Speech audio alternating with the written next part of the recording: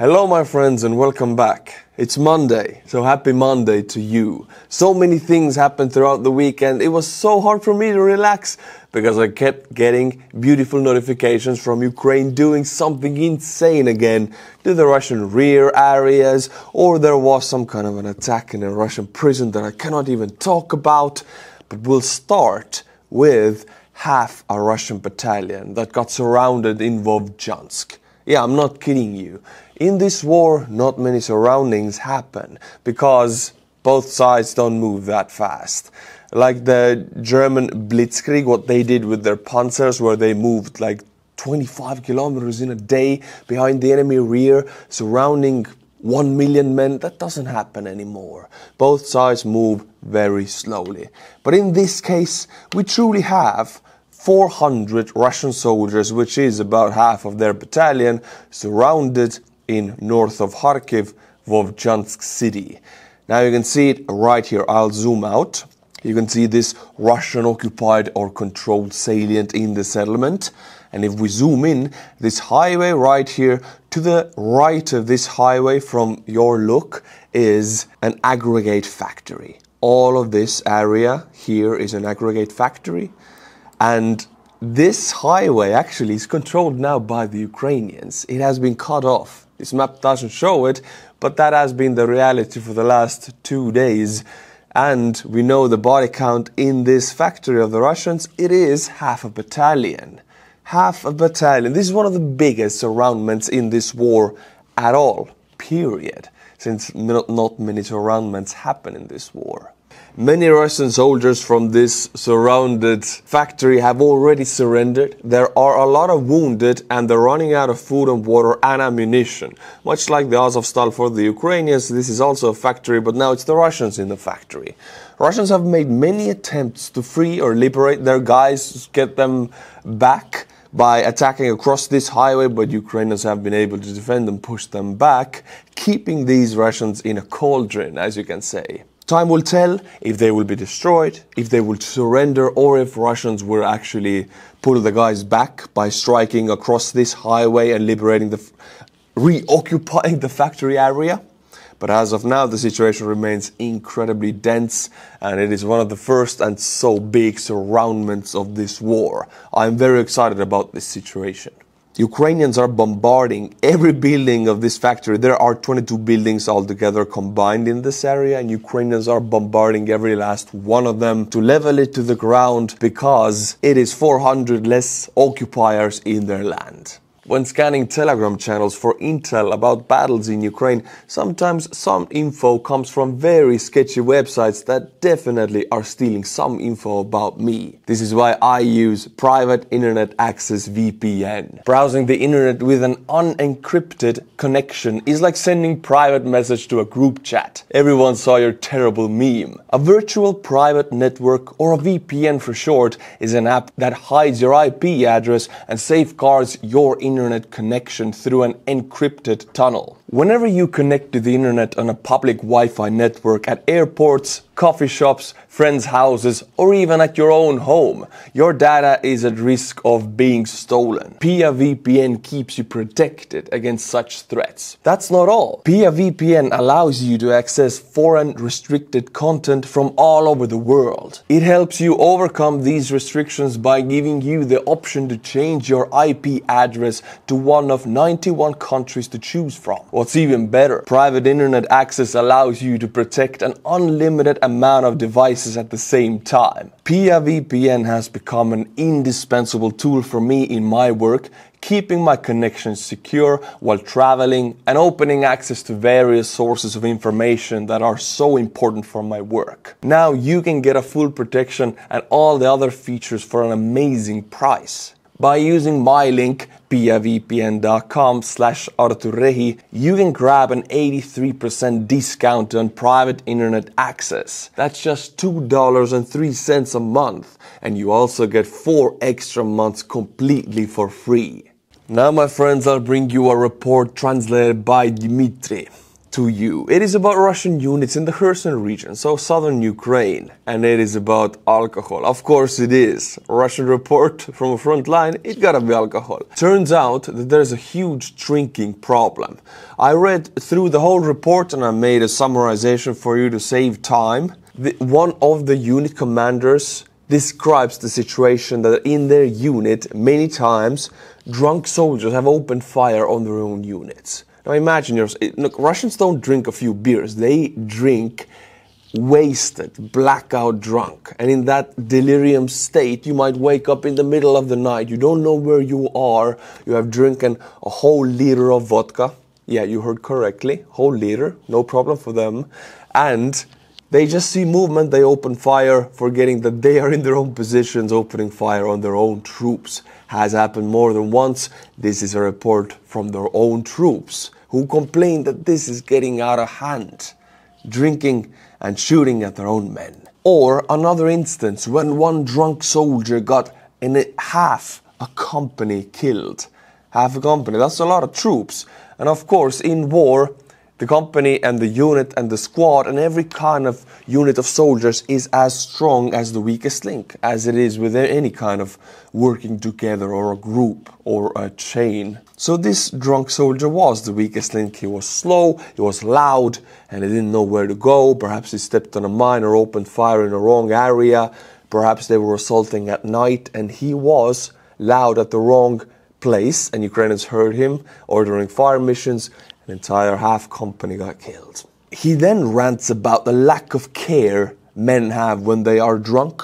Almost no one can stop at 100 grams. That's a quote. 100 grams of vodka or strong alcohol, meaning that yes, if you go on an assault, you need that 100 grams. It gives you courage. But what he means that almost nobody can stop is you're supposed to stop at 100. But they take 100, then they get drunk and they drink an entire bottle. And then they're not soldiers anymore, they're useless pieces of meat. And he ends with the description of how his unit buys hundreds of liters of alcohol per day. There are hustlers near the front lines who make money for it, who push hundreds of liters, truckloads of alcohol to the Russian units. Now, we couldn't tell if these are pro-Russian or pro-Ukrainian people. Perhaps they're just pro-capitalist people who want to make money.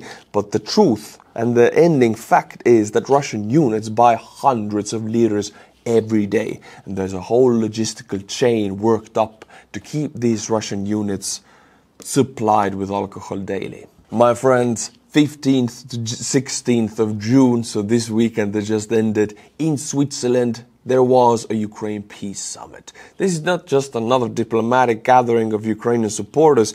This was the biggest peace summit and gathering of Ukrainian supporters ever since the start of this war in the last 10 years. Almost every country in the First World or the collective West took part of that peace summit, and Russia played for the fact that nobody wants to take part. Ukraine cannot organize this. Countries are not interested. They are tired. They are fatigued.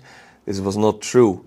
Everyone was present. Leaders, prime ministers, presidents, kings, even monarchies were present. And Russia was not invited. Now I will read you the biggest quotes, the most important quotes from that peace summit. Of course, every country has their own understanding and their own agenda to push. But the collective understanding of this summit is pro-Ukraine and supportive of Ukrainian territorial integrity. Which means if there would be peace with Russia, most countries think that there would be dialogue with Russia, but one of the conditions is that Ukrainian territorial integrity must be respected, meaning Russia will pull out of Crimea and all occupied Ukraine areas. United States. Yesterday, Putin put forward proposals to resolve the Russia-Ukrainian conflict, but he's not talking about negotiations. He's talking about the surrender of Ukraine. Yes, because a few days, actually one day before this peace summit happened, Putin started panicking, suddenly started to be frightened, and came out publicly, officially, on cameras with his own peace proposals. This only means that he saw the huge potential attendance of this peace conference in Switzerland, and he wanted to get one up on them all and propose his own peace. And you know what is peace? You know, he's fixing what this conflict means.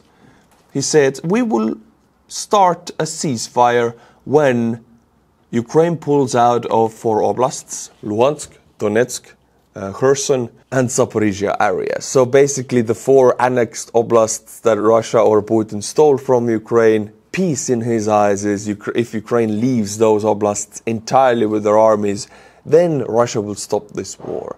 This is not peace. This is blackmail. This is pure terrorism, land grab, annexation and colonialism. And this is what the Switzerland Peace Summit also proved, because most world power, economic and military, was present. 75% of the entire world's power of economic and military was represented in that Switzerland Peace Summit. And the collective argument there was that Ukrainian territorial integrity must be respected.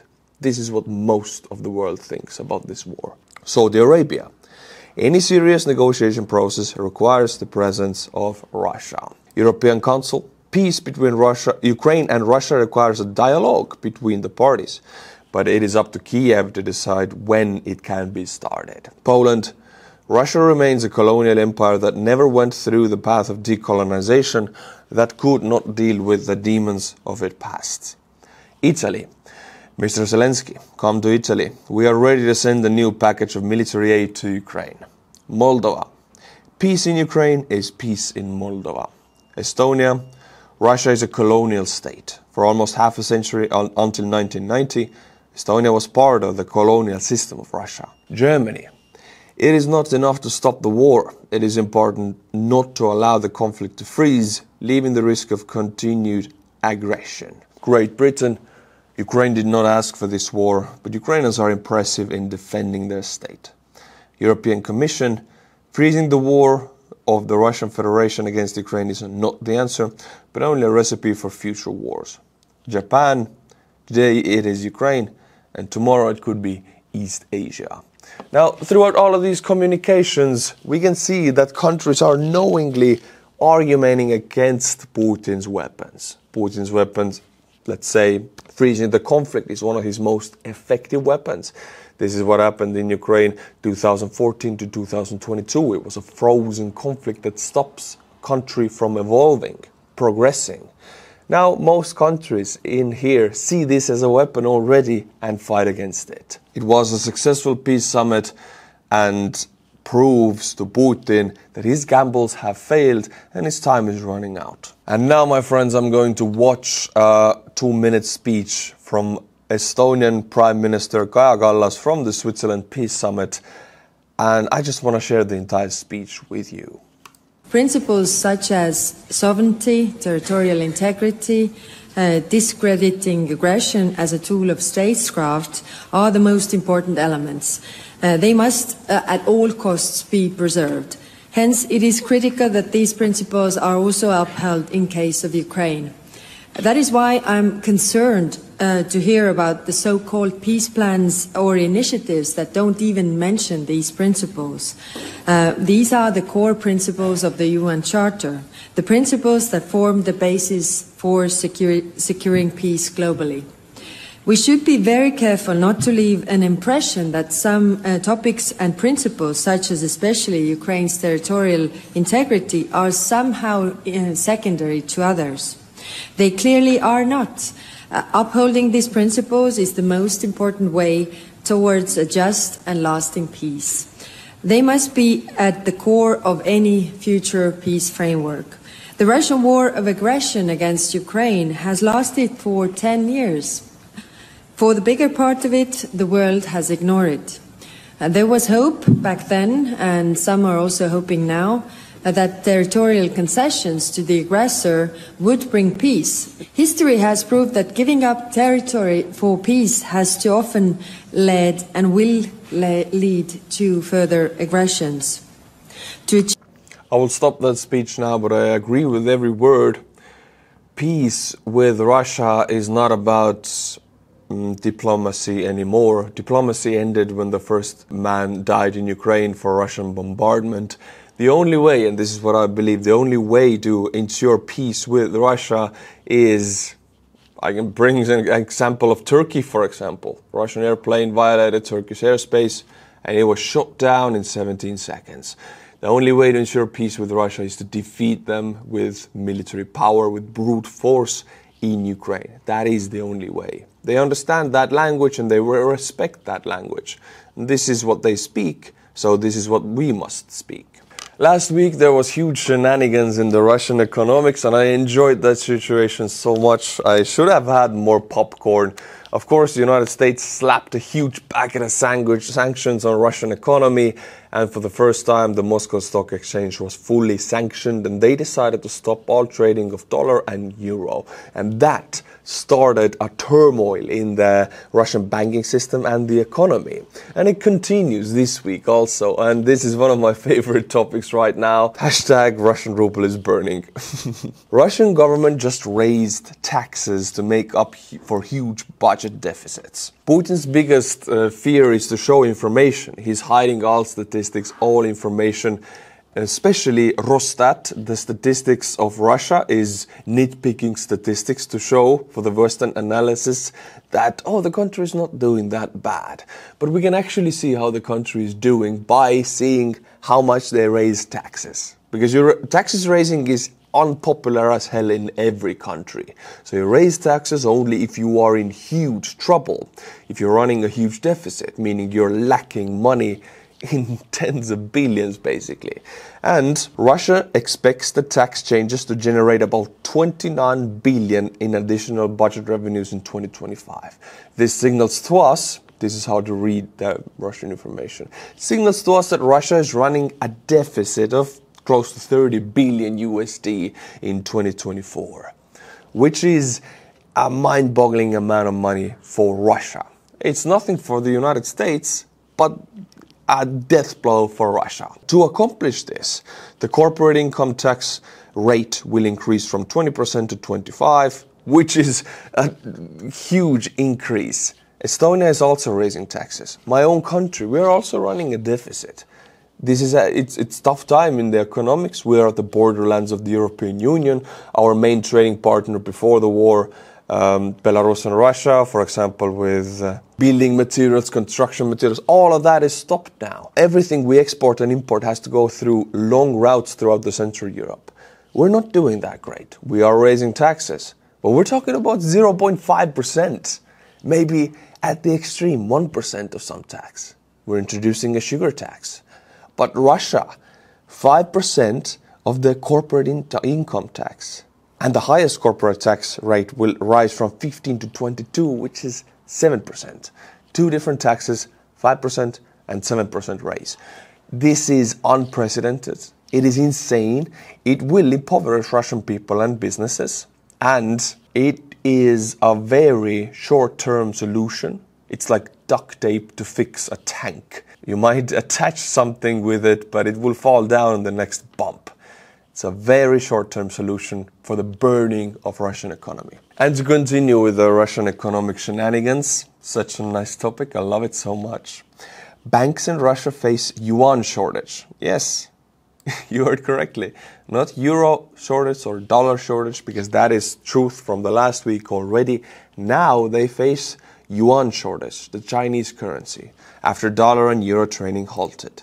Sanctions against Moscow exchange have halted trading in the dollar and euro, leading to a shortage of yuan for Russian banks.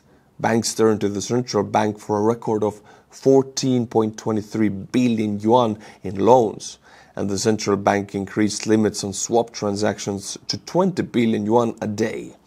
Because of sanctions, market participants fear yuan trading could also come to a halt, making any international payments more difficult. The thing is, any respectable Russian business or a person, individual who respects their wealth, wants to get away from ruble. Whatever they hold in ruble, they want to get away from it as fast as possible. It's like this game burning hot potato. You just want to get... It's losing value. It is burning. You know it's going down in the next year. Whatever you have, it's not going up. You're only losing it faster. So you cannot push it to euro. You cannot push it to dollar. Now you have yuan, at least the Chinese currency, which is set by the Chinese Communist Party. So it has some stability when compared to ruble, at least. So they want to all trade for yuan now, which after leading to dollar and euro deficit in Russia, now leads to yuan deficit in Russia, which is crazy, which shows us how Russian people and Russian businesses feel about their own currency. They don't trust it anymore. They want to get rid of it. It's burning in their hands. And an economy is as strong as its people, its participants, the businesses. A currency is as strong as the people and businesses believing in it and placing their trust in it and holding their wealth in this currency. Nobody wants the ruble, even in Russia, anymore. And this signals the free fall of it. The Russian central bank might artificially hold it up, but their might will be running out if all of the dollar, euro and yuan has been traded for ruble to keep it strong, and then it suddenly collapses. This is my prediction. Ever since the very slow but steady arrival of the United States new aid, European new aid, the Czech-led initiative shells that have started to arrive in Ukraine, Russian advantage in artillery at the front decreased to 5-1. It was 10-1. So for every 10 shots Russia was able to fire, Ukraine could only fire 1. Now it's 5-1. And this is 100% increase for Ukrainians. Of course, there will never be this war where Ukraine actually has artillery advantage. It is just not possible with Russia. But it doesn't have to be like that, because Ukrainian artillery makes up for the disadvantage with accuracy. And 5-1 is already a very good position to be, and more aid is arriving now, and by August there will be F-16s in Ukraine and a lot more artillery shells and aid than now. Call me an optimist, but the situation is improving. I want to watch the footage with you, my friends. Many people say this is the war of drones and drones fighting drones, and everybody thinks the movie Terminator where lasers are fired and these skeleton robots are walking on the earth. No, this footage shows you what drone versus drone warfare is all about. It's already here, and this is the first signs of it. This is a Russian reconnaissance drone. These are very bad boys because they guide Russian FPVs, they guide Russian artillery, and this kills Ukrainian soldiers. So taking out these bad boys is very important. And this is what Ukraine is doing. Look at it. This is an FPV drone flying into a Russian reconnaissance drone. Drones versus drones, robots versus robots, whatever you want to call it. The future is now, my friends. It is locating, trying to get closer. They fly quite slow, and now connecting to the target, bada bim, it goes down. I can tell you this recon drone is much more expensive than the kamikaze drone. And my friends, if you thought this is crazy, well, look at this footage. A kamikaze drone flying, seeing a low-flying chopper. Of course, this kamikaze was not made to take down this chopper. It probably just wanted to go to the enemy positions and locate some soldiers or ammunition dumps, but it finds a chopper. Of course, it's gonna focus after it. Cannot catch it, chopper is faster, but if it could take it down. This would be one of the first kamikaze drone kills to a chopper.